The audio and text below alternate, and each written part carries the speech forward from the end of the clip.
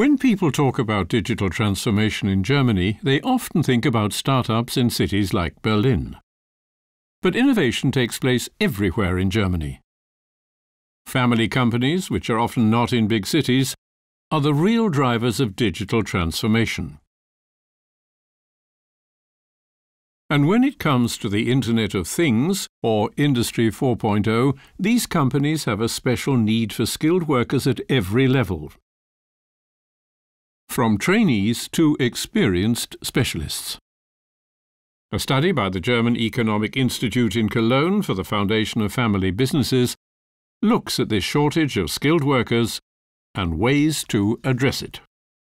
It examines 4 occupational groups that play a key role in digitalisation and identifies areas where skilled workers are needed in Germany and locations where they are abundant. There are shortages in all 4 groups among university graduates as well as trainees. For example, IT specialists are needed in cities like Traunstein, Heilbronn or Emden, but are looking for jobs in Elmshorn, Berlin and Saarland. It's much the same for machinery and vehicle technicians. Both university and company-trained workers are scarce in cities like Kempten, Bad Hersfeld and Nordhorn, but they're looking for jobs in Meschede, Braunschweig and Berlin. It's the same story for research and development jobs as well as construction and production control.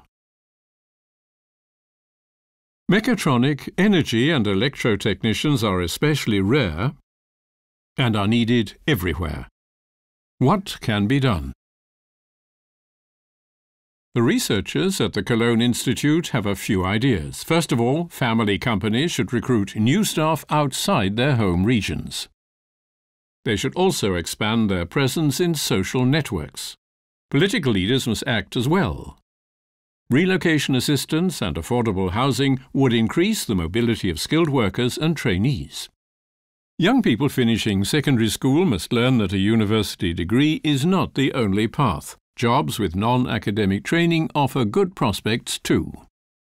The process of recruiting skilled workers from abroad must be simplified. A customized immigration law for skilled labour would help.